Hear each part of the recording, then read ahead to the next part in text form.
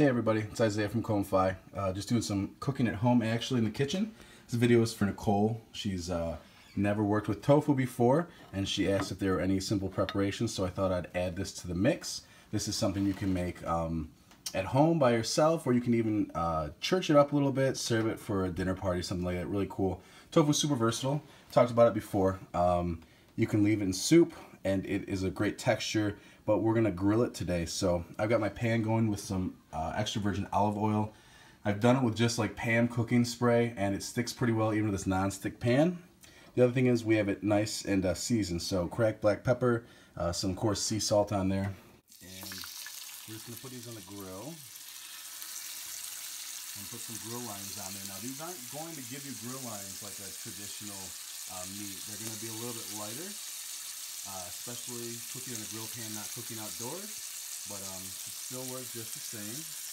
We slice them in half, as you can see, so they're not too thick, and it doesn't take these very long to cook. Probably just 2 minutes on each side, and then we'll turn it over, and I'll show you the presentation. So all I did was turn these over and cook them for about 2 more minutes on the other side. We have some slight grill marks on there that you can see. I'm cooking it on a medium-high heat. And we also did not squeeze them. We obviously drained the extra water that was inside the packaging, but I didn't press these or do anything like that. So they come off the pan quite nicely, not too bad there. And I'll show you how we plate these and how you guys can do this at home too. It's really simple. Turn that flame off there. So what I have is just a couple other ingredients. So we have our seasoned tofu, and I love the taste of tofu by itself, so the seasoning just adds a little bit more flavor. Like everyone says, it's going to absorb a lot of the taste that you put on there, so feel free to add any more ingredients that you'd like to this as far as after the presentation's done. We're just using like a sweet and sour sauce. You can get a plum sauce from a local restaurant or find one at you know, the international market aisle, I'm sure.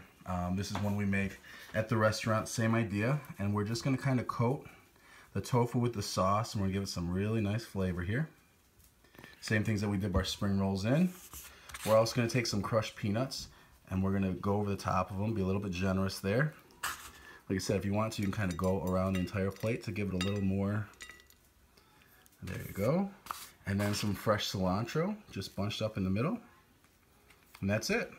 And that's how we prepare ours. We fry it at the restaurant, but this is also the same take, just with grilled, and it tastes just as good. So if you have any questions, let me know. Enjoy.